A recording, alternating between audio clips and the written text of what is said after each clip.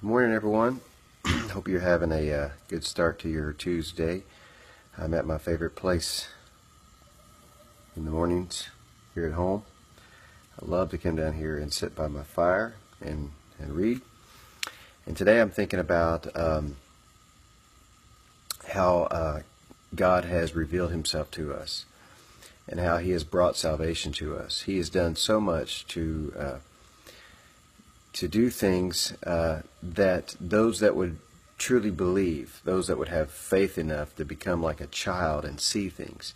And he's hidden these things from the wise and the prudent of the world, the Scripture says. And when you think about salvation by way of a cross, of course, to the world that makes absolutely no sense. The Scripture even says it's foolishness to the world. But to us, it's the most beautiful sight that we can imagine. It's I remember one man teaching that it's almost, in the day the cross was a sign of execution, a sign of judgment. And it's almost like us taking an electric chair and putting it up on a steeple of a church. And it makes no sense to a world that does not see God as a loving God who has given us a Savior. In Matthew 11:25, the Scripture says, God has hid these things from the wise and prudent, and he's revealed them unto babes. And I'm so glad that he has. You see, a lot of times the wisdom of the world is foolishness, and vice versa. The wisdom of God is foolishness to the world. God is so wise that even the highest IQ, the smartest person in the world, they can't figure God out.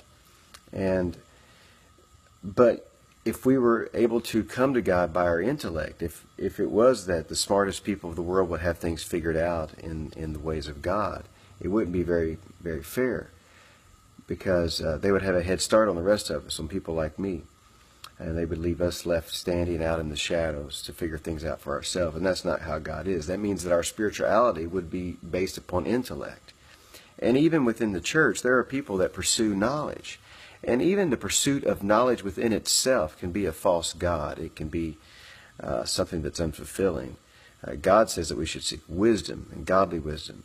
And that all begins in humility. And I want to be talking about some of those things in the next few days. Humility is very important. And I'm not speaking of false humility, and I'm not speaking of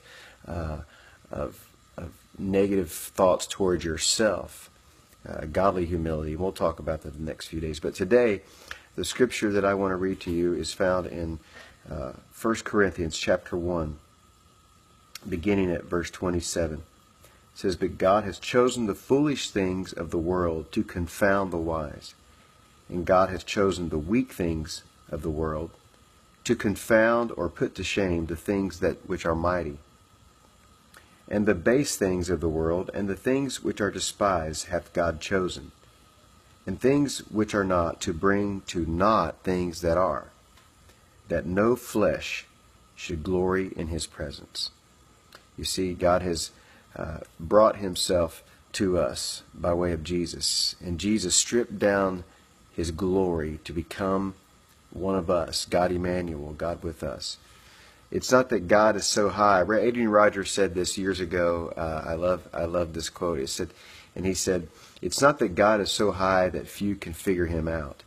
It is that God has placed himself at such a low level that few of us will ever get down low enough to see God and how he has revealed himself to us. Friends, let's humble ourselves and see God as Lord of our life, and remember that he has chosen the base things of the world to reveal this to us. And we shouldn't glory in anything but the cross of Jesus. Meditate on the cross today, and thank you for sharing this few minutes with me this morning. God bless.